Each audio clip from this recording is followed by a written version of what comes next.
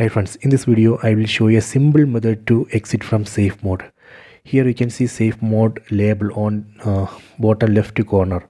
That means right now this phone is in safe mode. I will show you how to exit from safe mode. First press and hold this power button, then tap on reboot, then again tap on reboot. Just to reboot the phone. That way we would be able to exit from safe mode. Even after reboot, if phone is still in safe mode, then you can try other methods. But first you have to try this method. First reboot the phone. That way you would be able to exit from safe mode.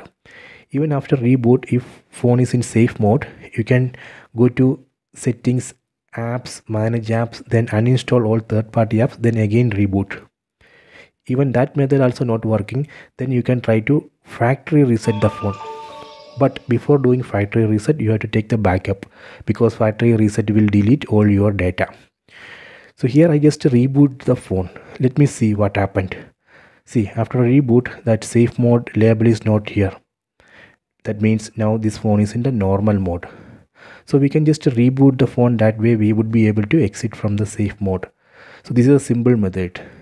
I hope you have enjoyed this video. Please check it.